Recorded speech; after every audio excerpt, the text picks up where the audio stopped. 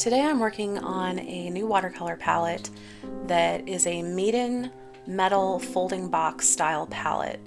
It comes with 48 half pans or 24 full pans, and I went ahead and ordered the box with 48 half pans because I have a lot of watercolors. And I also ordered 48 additional half pans to see if I could fit more than 48 into the palette box. I'm just going to be putting Daniel Smith watercolors in here. I have a lot of them and I use more than 48 on a regular basis. So I'm going to try to fit as many as I can into this box. Right now I'm just writing on the sides DS, which is short for Daniel Smith, and then the name of the color on the other side of the pan. Since I'm labeling these, I'll be able to find the pan that I want if I'm mixing a certain color, or I can use them to label my swatches that I'll put on the inside of the box so I know what color is where.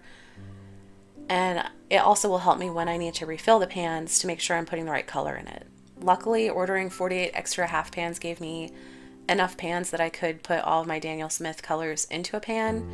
I prefer to use my watercolors dry like this, but I don't really like pre-made pans either. There's something I prefer about the consistency of dried from the tube paint over pans that were manufactured that way. I don't know why, but I feel like this paint works better for me, so this is how I prefer my watercolor. At this point, I'm not doing this in any particular order. These are just the recent purchases that I've made, so these were already on my desk and I wanted to put them into pans first. This can be kind of messy, so you may have to wash your hands, but luckily since it's watercolor, it will come off pretty easily. My fingers did get sore from unscrewing all the little caps though. So now that I have all of those filled up, oh, not quite, one more.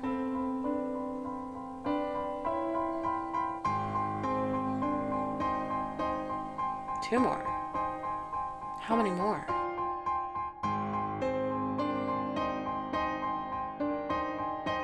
Three more.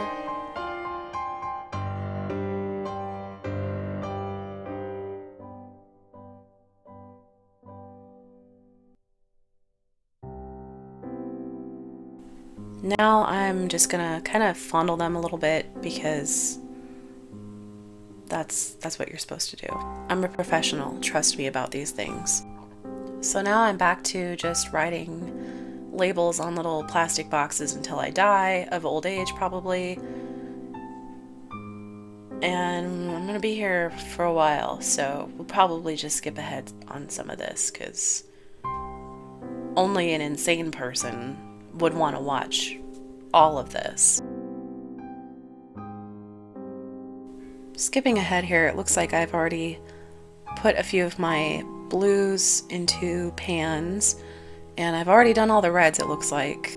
This is the step where you're supposed to get paint all over your hand and then look at it like it's not paint and something really, really disgusting.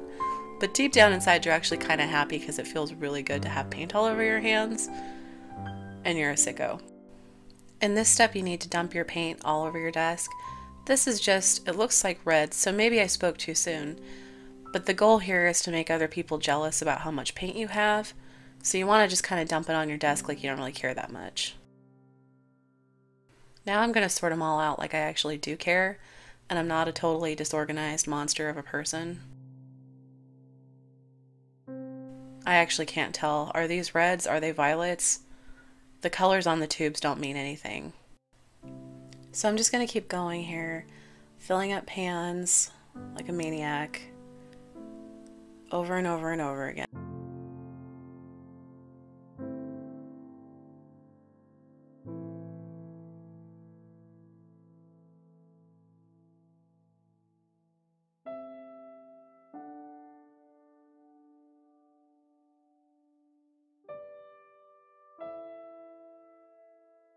Okay, this part is important. I was trying really hard to get the paint out of this little tube, and I decided to use these pliers that I have. I think they're for jewelers or something. They are totally round and don't have any flat spots. These ended up being vital to getting the pans into the container.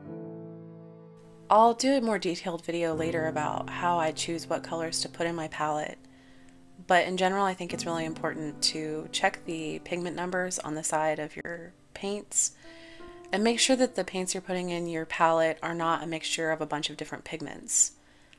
The problem with that is the more pigments you mix together, the muddier your watercolors will get. So if you have a limited palette and you try to use one of those colors for mixing, it could get really muddy and it won't look very good. So if you can find a pigment that just looks like the color that all those mixed colors are trying to emulate, then that would probably yield a brighter, more luminous watercolor. So the next step is to get some scrap paper and start swatching all the colors that you've put into pans in order to decide which ones you'll put into your folding palette box.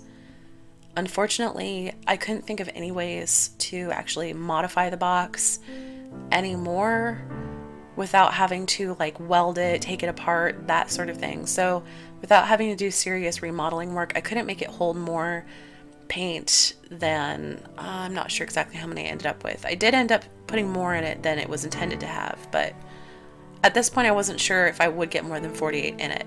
So I wanted to go through and make sure that I was picking my favorite colors out of all of my greens and my blues and my reds and so on. All these colors are more appropriate in certain situations, or they work better in certain mixtures or whatever. So I wanted to make sure I had my favorite colors in the palette box at the very least. This is where those little pliers came in really handy. The paint was still wet when I started trying to put it in the box, so I didn't want to stick my finger down into the pan to put pressure on it and make it pop into place. But these pliers were perfect. I could manipulate the boxes exactly how I needed to and put just enough pressure on them to make them snap in without actually like making a huge mess or breaking the box or anything like that.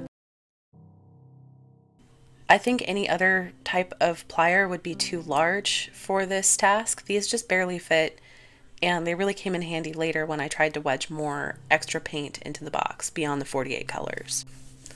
Skipping ahead a bit, I've now sorted out what reds and which violets I want to have in the palette. Looks like I'm putting in some oranges and yellows still, and kind of swatching it to figuring out which colors I want, what order I want them in, that sort of thing. You don't really have to do this in any particular order. Some people really want the colors to be like in the order of the rainbow, or like warm to cool, or whatever. I don't really care that much, but I do just pick an order that makes sense to me, that I think I'll be able to remember. At this point, I had also figured out that each row that was designed to hold 12 pans would actually hold 13 if I use those little pliers to scoot everything over really flush. There are not 13 clips to hold 13 pans, but it doesn't matter with the half pans. Some of them are held in by 2 clips, so they're sharing a clip with another pan. It works perfectly fine. In addition to being able to get 4 extra pans in just by putting another one into each row, I was also able to fill the middle of the palette with pans turned sideways. I think this area is intended to hold paintbrushes, but since I don't really intend to take this anywhere like traveling or anything, I don't need that little center pocket to hold anything, so I was actually able to, using the pliers again, wedge 10 more pans into the middle of the palette. So I ended up with 14 extra pans in my palette by the time I was done. At this point, I am almost done. I'm just wedging some more colors in here, and I'm about to start the middle. So you can see here I am using the pliers to apply pressure on the sides of the other pans to push them out of the way. Since they're tapered and the top is wider than the bottom, the top is the only thing preventing another row of pans from fitting into that little middle section. So if you use the pliers, push them open a little bit, and apply pressure to the other pans, you can actually shove them a little bit out of the way and wedge those other pans in there.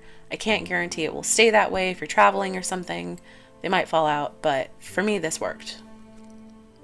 Once you've got them in there, you can kind of slide them down, and they pretty much stay where you put them. And there is still room for some paintbrushes, but you will need something to get them back out. For the remaining pans, I have an old Yarka St. Petersburg palette that I don't use anymore, so I figured I can get 69 half pans into it if I take out the insert that came with it.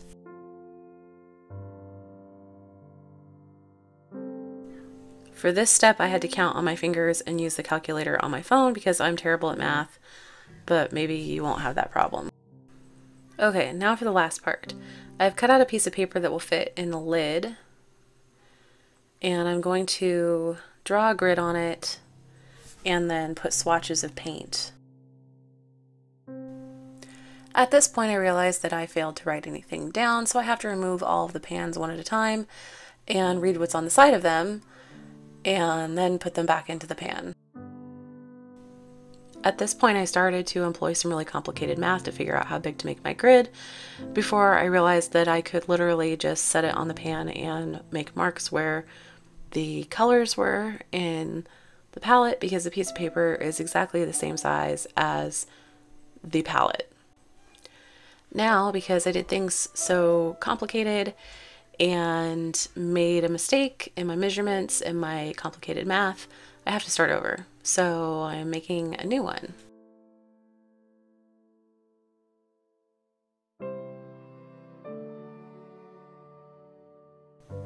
This is how you should do this if you have this kind of a palette.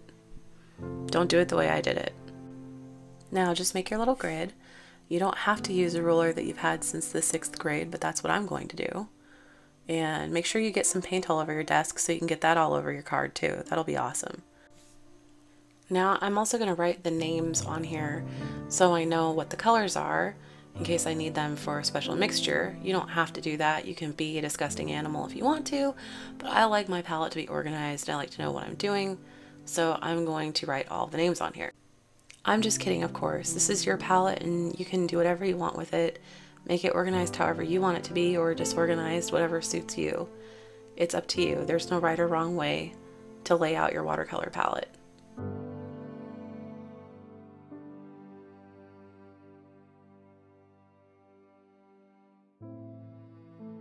Here's what my palette looked like when it was finally done. The card is really handy and it fits inside so it can go with me anywhere, and I just added little tape to keep it in there. Thanks for watching, and I hope that you had fun.